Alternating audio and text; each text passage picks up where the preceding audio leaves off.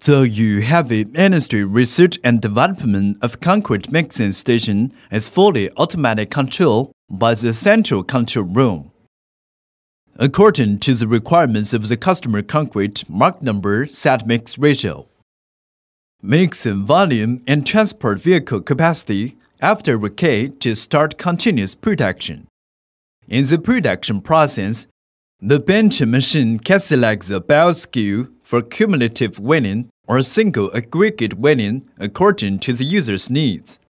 The belt scale for cumulative winning is to weight each aggregate, such as large stones, yellow sand, small stones in turn. Each aggregate of single aggregate is weighted at the same time. In the process of sand and stone benching, powder, mortar, and additives are also benching at the same time. After the sand and stone materials are prepared in accordance with the established proportion, the belt conveyor starts and sends the materials to the lifting bucket. After the discharging of the belt conveyor, the lift buckets begins to rise to the designated position and start fitting. The hopper begins to lift the benching machine for the next batch of benching. After the aggregate is finished, when the hopper drops, the powder and liquid are put into the mixer for mixing.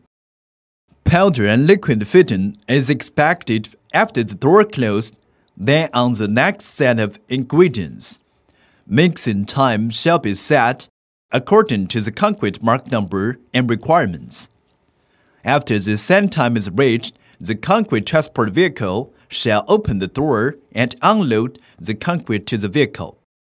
Such a complete production process, continuous cycle to the given volume production is completed.